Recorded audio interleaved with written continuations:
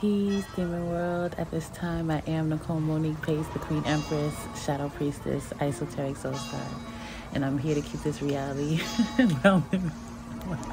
I don't know why I'm laughing. I'm here to keep this realm of reality current in World War III, agape, and infinite gratitude to the Soul Family Constellation. I appreciate us, okay? Today is Moon Day, Monday, April 4th, 2022.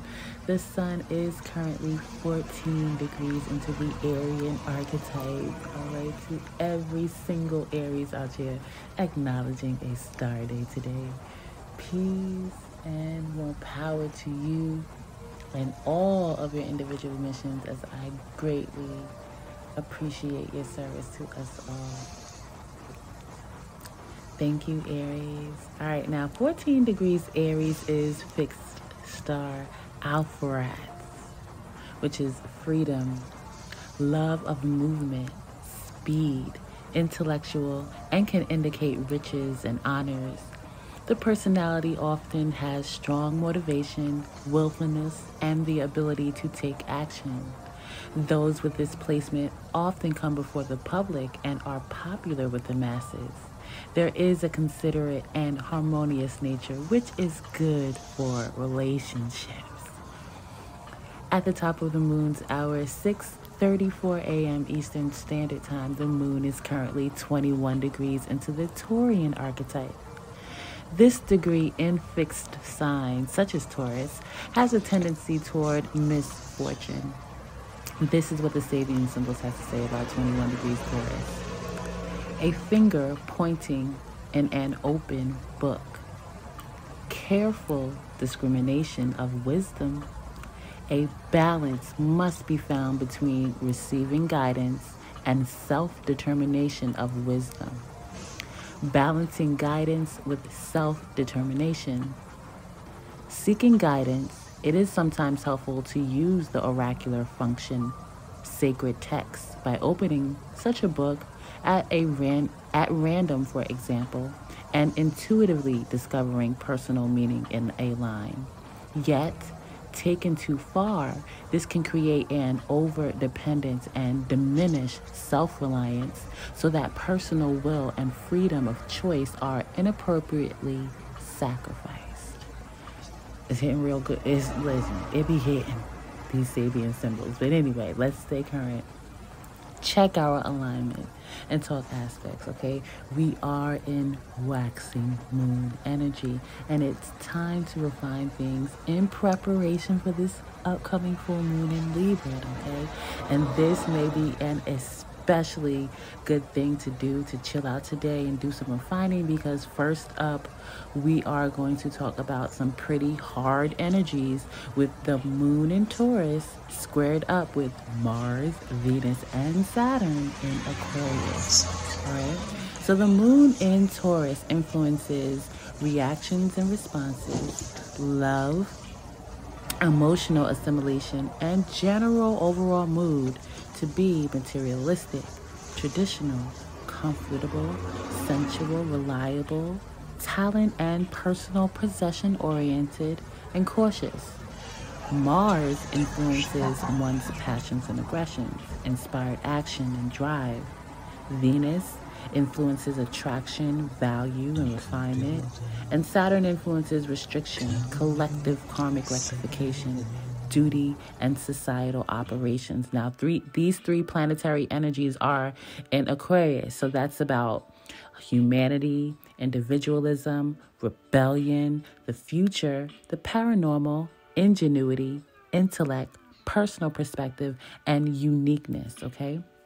Squares are external conflicts in which the individual is challenged to rectify these energies, thereby building character and mastery.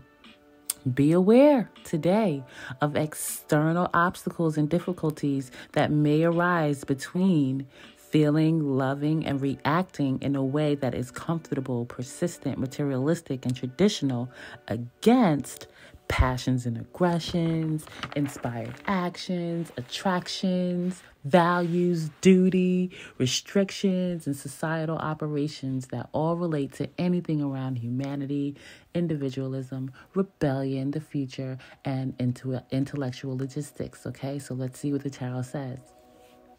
There's information or some other type of communication coming in that brings lots of success and wealth with it.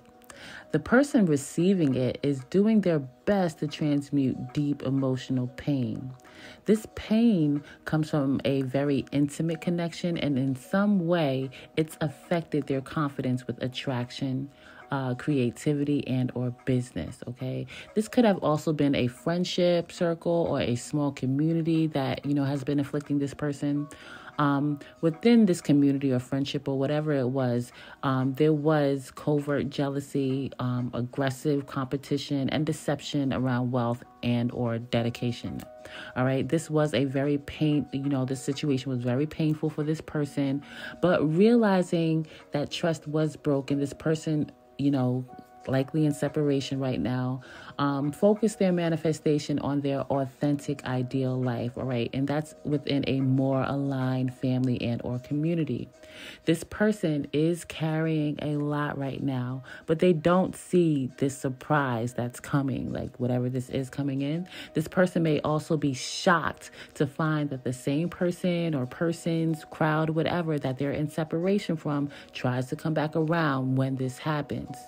The universe says, no matter what, this person is a true leader that is able to navigate the path to success through discernment. This person's path to security may likely also be publicized as an example to others.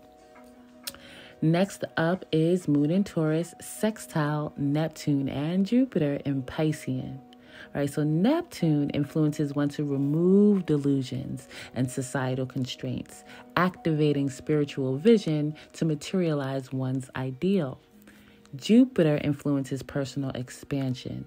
Then subsequently, fortune is determined through the application of wisdom of one's personal experiences. So in Pisces, that's going to be about spirituality, artistic, creative expression, philanthropy, what's hidden, particularly enemies, right? The psyche, manifestation, and idealism.